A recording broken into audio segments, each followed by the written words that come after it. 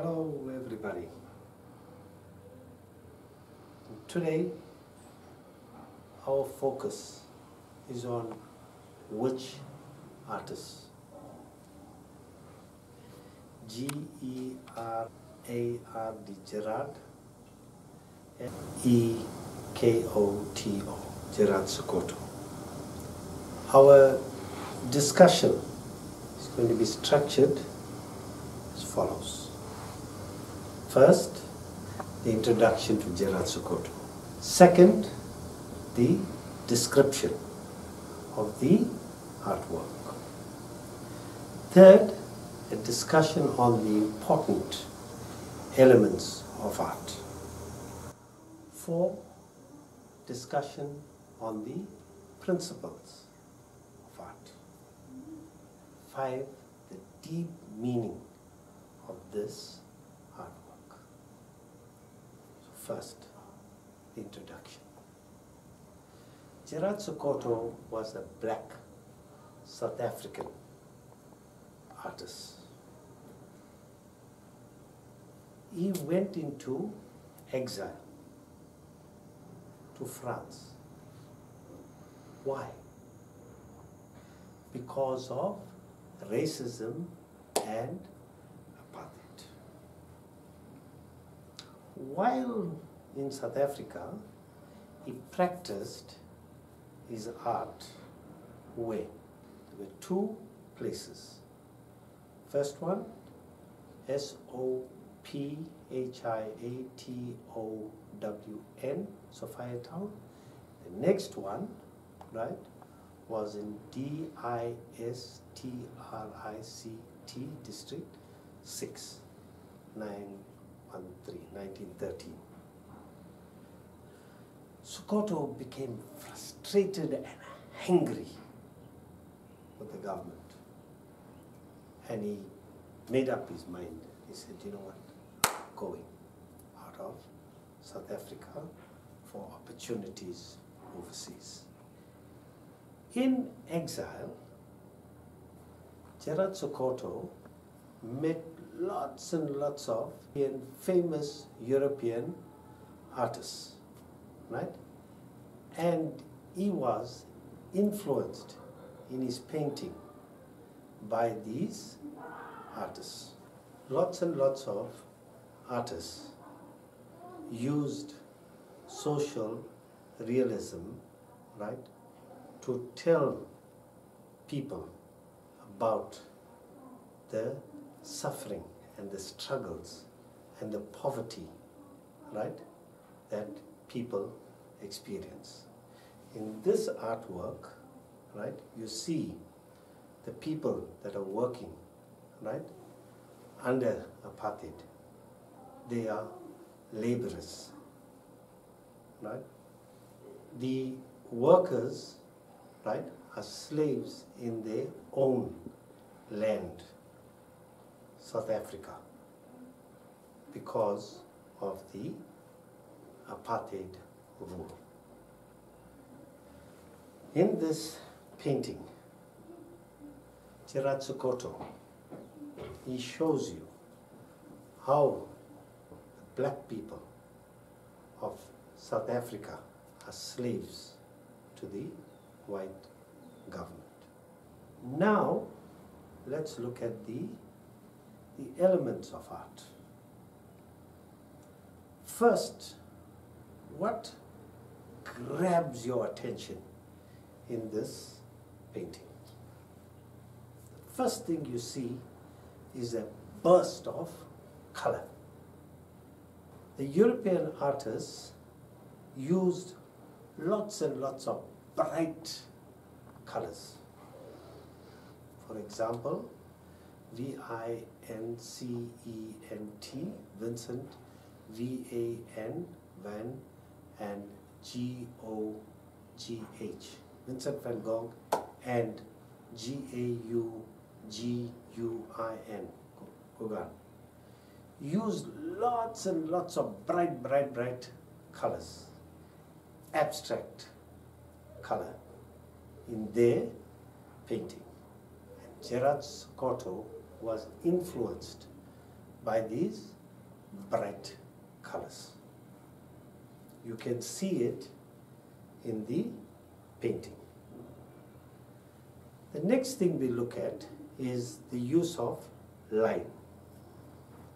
In this painting, you see that Sekoto uses lots of diagonal lines, D-I-A-G-O-N-A-L. The men that are working, they're standing, right, in action, in a diagonal line. The pigs are in a diagonal line. So you see that lots of use of diagonal lines in the picture, right, showing you action. Third, let's look at space in the painting. Most of the painting is flat because of the use of flat colors. The space is very limited. It's two-dimensional, 2D.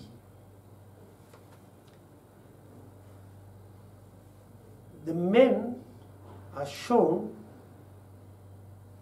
big in the foreground.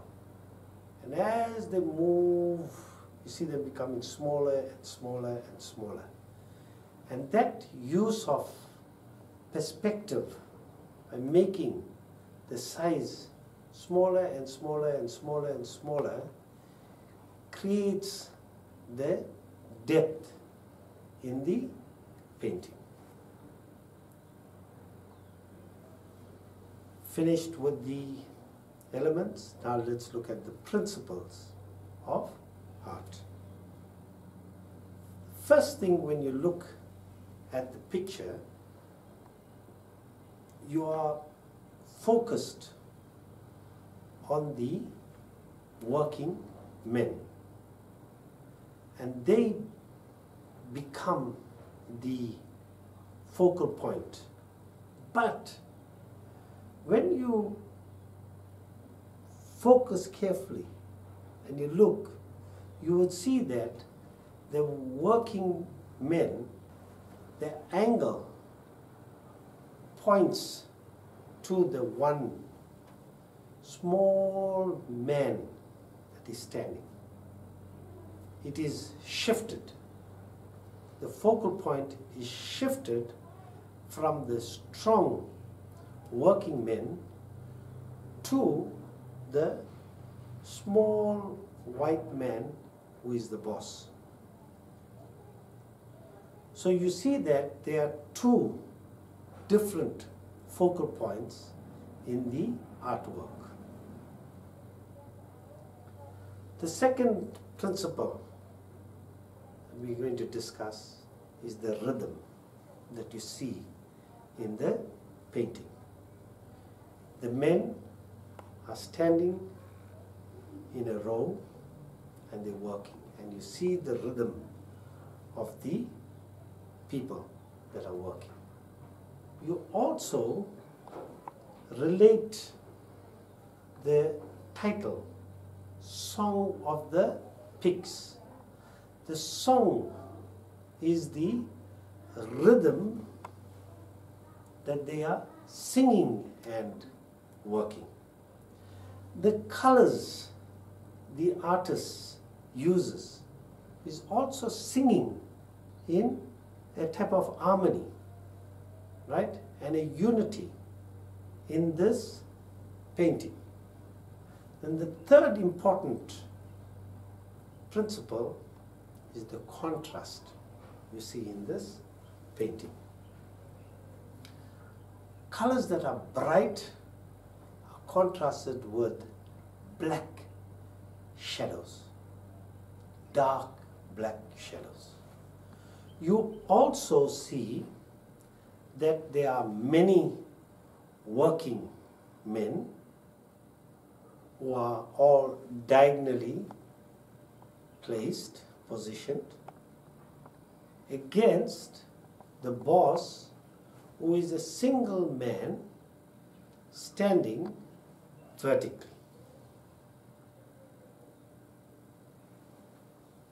You also see the ground in which the man is standing. The workers stand on a different ground to the boss. So that's also a contrast. So now let's look at the deep meaning of this painting.